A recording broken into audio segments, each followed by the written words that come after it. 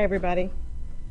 I'm Rachel Irby. And then just for the podcast, I'll introduce myself. I'm with the Infectious Disease Associates of Tampa Bay, so the private practice group here.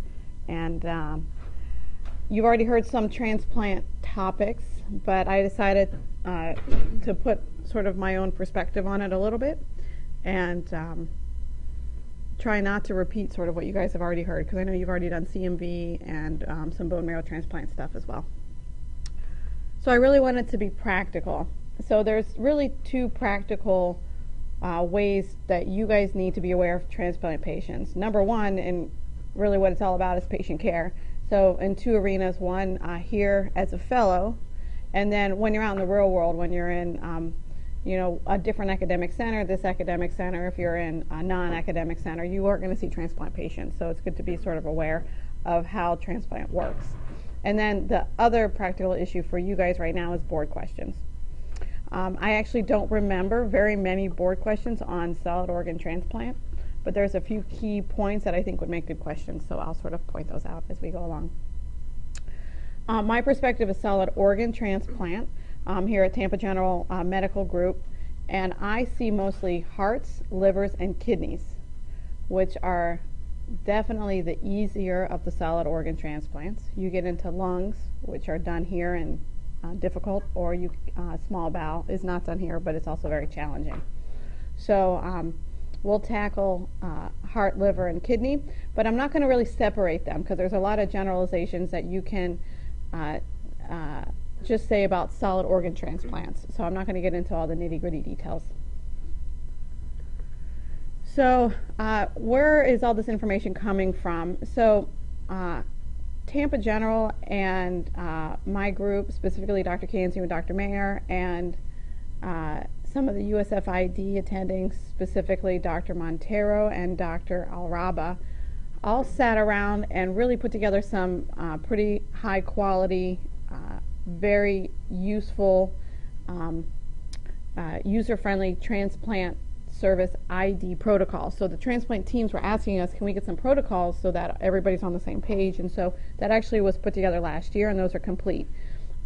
It's a significant document. It's about 100 pages, and so we have it in electronic form, so I think you can get it in electronic form, maybe from Tammy or Dr. Montero or Dr. Alraba. If you want to read it, it's actually pretty good.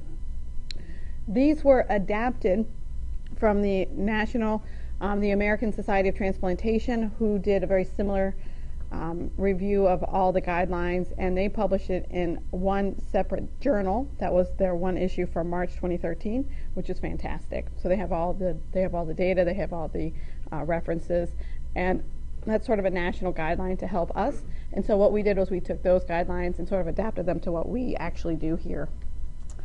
And then again, on a practical standpoint, the transplant team is a very helpful team. So these patients are not your sort of run-of-the-mill patients. These patients are very loved. There are people who love these patients. So whenever you come across a transplant patient, they have a coordinator who knows them inside and out. They know where they live. They know their kids' names. They know when their birthday is. They know what pharmacy they go to. They know what time of day they take their medicines. And these transplant coordinators are very helpful, because if you want to know something about them, like they had a transplant 10 years ago, but I don't know what their CMV serology is, you can call them and they'll know. They also want to hear from you. So if they send a patient to you in an outpatient ID clinic and you see them, they want to know what you're thinking, because they keep track on their patients. They're also the ones who immediately around the time of transplant coordinates all the serologies. So from the donor. So they're the ones who are going to follow up on the donor serologies. If anything interesting or active comes up from the donor, it's going to be the transplant coordinator that's going to relay that to you. And then they all, of course, have an attending physician who knows and loves them very well, too, and they're always very happy and excited to talk to us because they really do value our opinion. So just a little bit of what I'm going to get into, pre-transplant versus post-transplant. So pre-transplant, it's our sort of history and physical, the form you guys have actually seen. I'm going to go through that a little bit. Serologies, which are complex and lengthy, but also, of course, valuable. And then vaccine strategies. And then post-transplant evaluation, there's timing of infection, which I think will be helpful for you guys clinically. So as far as history, you guys have seen this list when you see a transplant patient. You want to know where they were born. Were they born in the Midwest United States, the Southwest United States? Were they born in Nicaragua and had a family member die of tuberculosis? Were they born in Africa and exposed to all kinds of things? People were born all kinds of places, and they come here, and people live here and then get sick. And so there's a lot of these relevant old history that you can get just from asking that one question. Travel, the same sort of idea. People travel all over the place.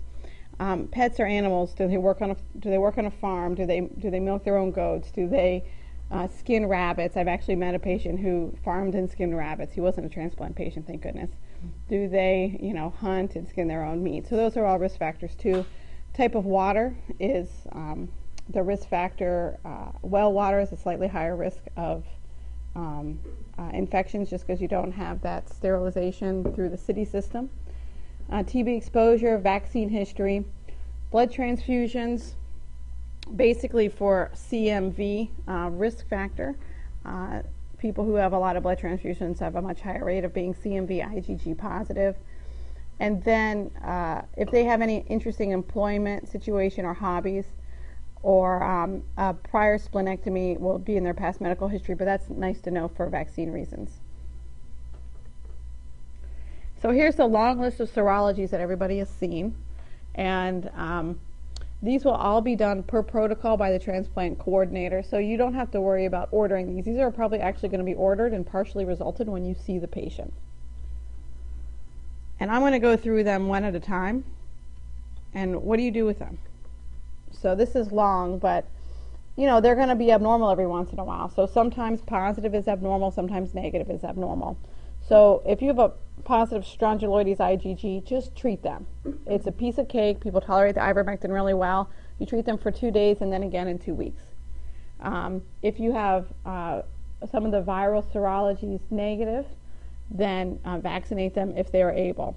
If you have a Hep C antibody or an HIV antibody positive, do a PCR, see if it's an active disease or not. And then for hepatitis C, treat them, because actually within the last 6 months, the treatment options for hepatitis C are fantastic, so there's no reason not to treat a person for hepatitis C before transplant, and or to exclude them for hepatitis C, just treat them. And then HIV, we do not do HIV positive transplants here at this center, but Miami does, for example, so you can refer them to a separate center.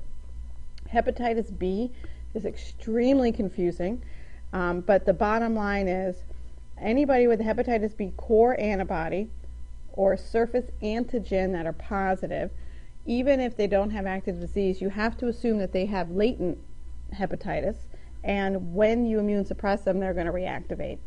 So you want them to have a hepatitis B surface antibody, which shows that they are protected with a protective antibody. If you can't get them to form an antibody with a vaccine, then they're not an acceptable transplant candidate. And so that's actually come up. I've seen that. It's really hard to tell a patient, I'm sorry, you're going to die of heart failure because you can't get a transplant because you had hepatitis C in your past, or hepatitis B. Vaccinate for hepatitis B surface antibody negative, even somebody who's never had the disease. And then for reference, you're going to want to do EBV, HSV, Toxo, and CMV, so that you'll note for the prophylaxis for some of them and reference for others. Treat latent TB and syphilis. And then your special circumstances, do you live in the Southwest? Do you live in the Midwest United States? So those are the same questions that you've already asked them, and these are sort of the organisms that you're looking for. There is an interesting sort of side note in that if somebody's at risk for schistosoma, actually the recommendation is to do a urine ONP and a cystoscopy. I haven't seen that before, but that is in the recommendations and in the guidelines. So for vaccination, you really do want to vaccinate everybody pre-transplant, and really ideally before they're sick. So somebody who's in end-stage heart failure in florid CHF on the ventilator in the ICU is not really a good person to vaccinate. You really would like to vaccinate them as soon as you meet them, as soon as people start talking about transplantation. The same with kidney failure. If somebody's referred for chronic kidney disease and they're not on dialysis yet, which happens rarely but does happen, you want to vaccinate them before dialysis because people on dialysis don't have as good of an immune response to vaccines. If you can't vaccinate them or don't get a chance to vaccinate them before their transplant, then the recommendation is to wait 6 months, because that's after the immune suppression is down to maintenance levels. So if you vaccinate them immediately after, it's not going to work, so you're wasting your time. Live viruses are special, and you need to wait 4 weeks from a time of vaccine to transplant. And so this is, I think, I have 3 board question opportunities. So I think this is a good board question opportunity. You have a patient who got a live virus vaccine. When can I transplant them? You have to wait a month.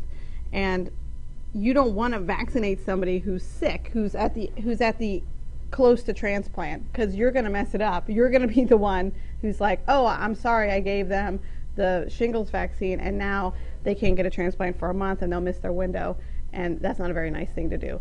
So a live virus you really have to be careful about in the timing of, and if they're close to transplant, just forget it. And then of course it's contraindicated after transplant, so that's a little bit of a tricky situation, and sometimes you miss a vaccine opportunity. You meet these people too late and you can't vaccinate them for everything.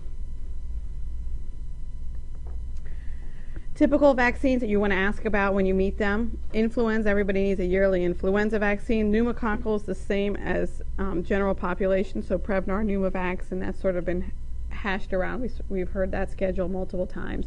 Tdap, if you don't remember or don't have documentation, just do it again. And there's actually some suggestion that we really should have a very low threshold to do that again, because there's been some, especially the pertussis part may not be as active as it was at the beginning of when you were vaccinated.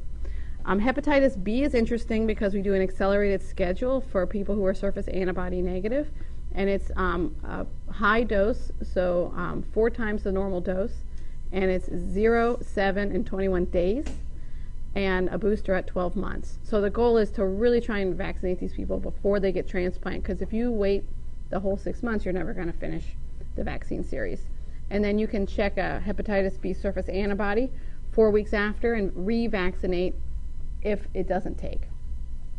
HPV is recommended, and that's either before or after transplant. So that one you can give after as well.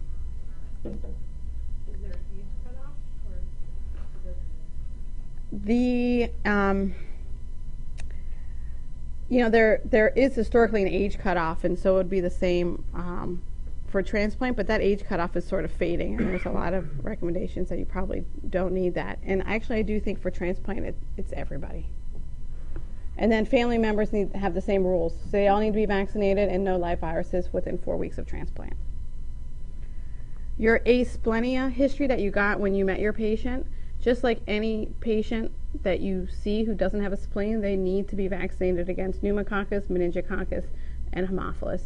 So your transplant patients certainly are not an exception, so they need these vaccines too if they do not have a spleen. You're going to be asked to clear somebody for transplant.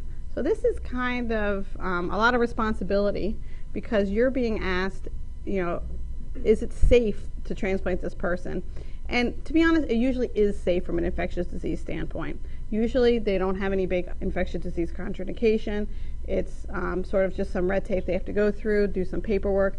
But every once in a while you'll find somebody that really is not a good transplant candidate.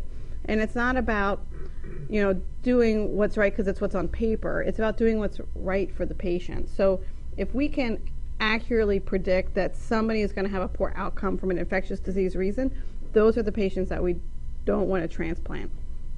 So examples are an active bacterial infection. So if they're actively bacteremic, if they have an active pneumonia, if they have active tuberculosis, this is not a good time to transplant them. You need to get their infection under control. And at Tampa General, we don't transplant HIV patients. That may change in the future, but as of right now, that is the protocol here. And then active hepatitis B or hepatitis C are contraindications for transplant, except for liver transplant, where it actually may be an indication. And then what to do with the hepatitis B or the C after transplant is a whole nother discussion. The transplant team wants you to say no infectious disease contraindication for transplant or cleared for transplant, whatever you want, but that's the phrase they're going to want to say. They also want your recommendations on what vaccines need to be done because that's a little bit of a confusing subject as well. If they do have some infectious disease reason why you can't transplant them, for example, bacteremia, then they will be deactivated, which means status 1A or 1B to status 7. So that's just a terminology thing. So 1A means top priority in the hospital. So those are the patients that are in the ICU on mechanical ventilation or on vasopressor support that cannot go home. Or status 1B are people who are very sick and end stage but are actually compensated enough that they can be home. And then status 7 is a temporary deactivation for another medical reason.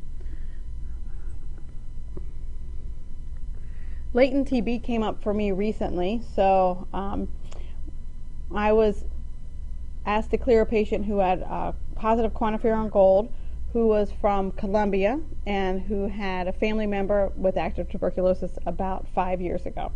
So this sounds like actual real latent TB.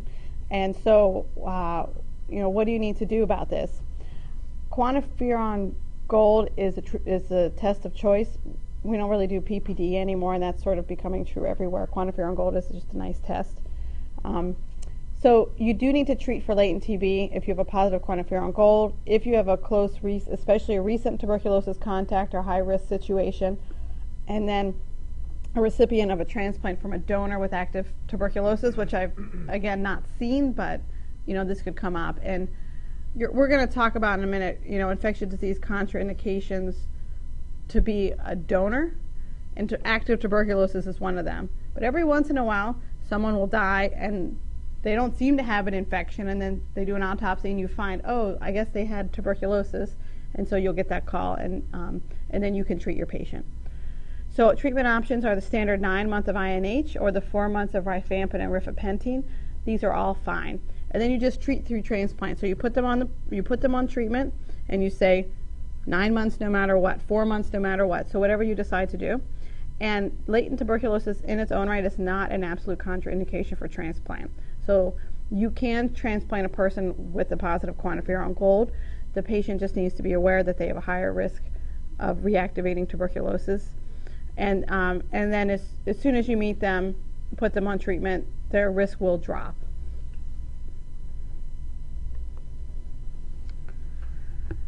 So this is tiny. So it says infectious considerations in the evaluation of potential organ donors. So these are patients who are not a good organ donor. So encephalitis, meningitis of unknown etiology, untreated or incompletely treated encephalitis, and that's for like Creutzfeldt-Jakob's disease, rabies. These are the patients that, those are the case reports where somebody died of an unknown reason. They thought it was a stroke and they ended up having rabies, and everybody got rabies and died. You've heard those stories, everybody who received those organs. An active viral infection, an active bacterial infection, and an active parasitic infection will disqualify somebody from being a donor. Again, sometimes they may find out later that they had an infection, and you will get a call about that, and you need to treat your patients accordingly. For example, Mrs. X had a heart transplant yesterday, and the blood cultures from her donor are now back positive for gram-positive cocci clusters. Okay, well, I'm going to put her on vancomycin because we need to know what that is, and then we usually treat bacteremic patients about 2 weeks from the time of their transplant.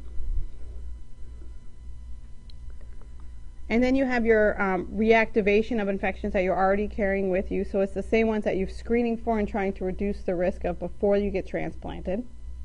So this is a part of your pre-transplant evaluation. And then your donor-derived infections, the list overlaps somewhat. So you can have CMV before or after, you can have toxic before or after, and there have been cases of transmitted anything.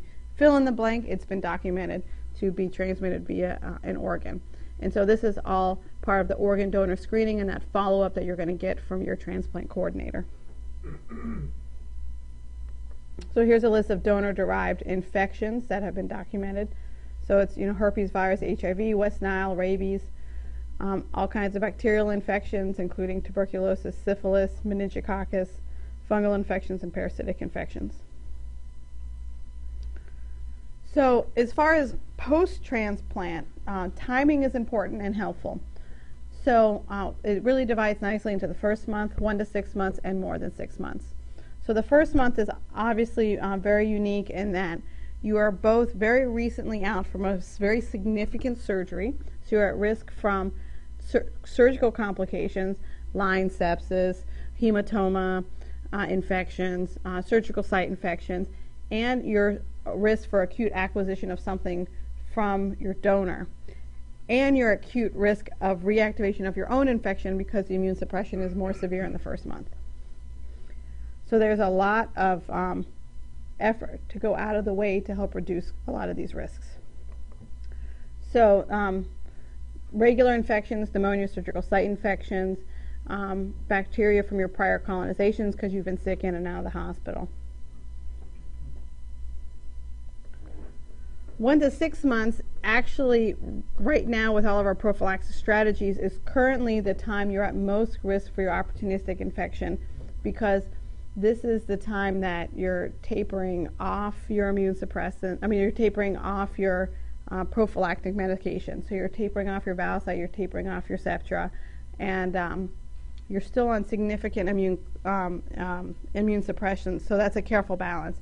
So these are your classic time frame for your opportunistic infections. So toxoplasmosis, CMV. CMV keeps getting mentioned because it really is one of the major things that you have to worry about. And then more than 6 months, you're sort of almost like a normal person, like a non-transplant person. Almost, but not quite. You're still at risk for more severe community-acquired illness. And then you are slightly more at risk for these bizarre things, but not nearly as much as you were earlier in your course.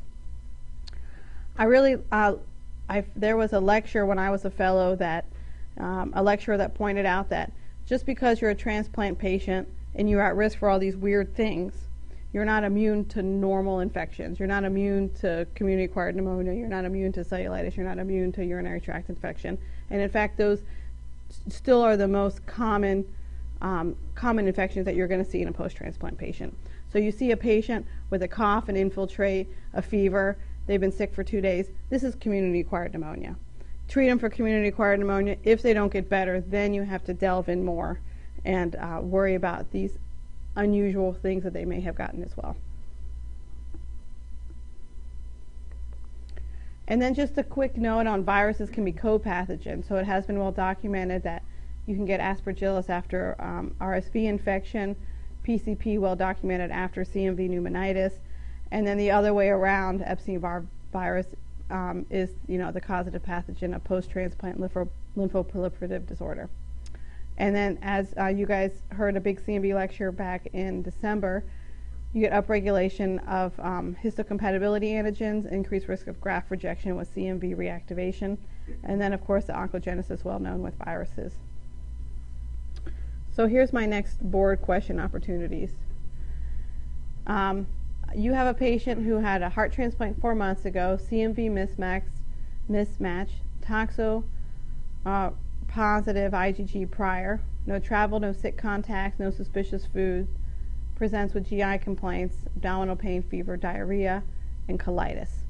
If your workup's otherwise negative, including CMV PCR, the question, this is sort of a what am I thinking question, but the point is you still have to rule out CMV colitis. So CMV colitis is still very much on the list, even though your serum PCR is negative, and that is diagnosed by a colonoscopy. My second board question opportunity is a patient, gram-negative rod septic shock, rapid multi-system organ failure 24 hours after transplant. That one, and I have all the answers here. That one you really need to have on your list strongyloides, because that's your super hyperinfection where gram-negative rods are being pulled all over the place. So those, I think, they wouldn't be a much longer question, obviously, but I think those are good opportunities where you might see a transplant case on the boards. I used to remember my board questions, but I don't remember anymore.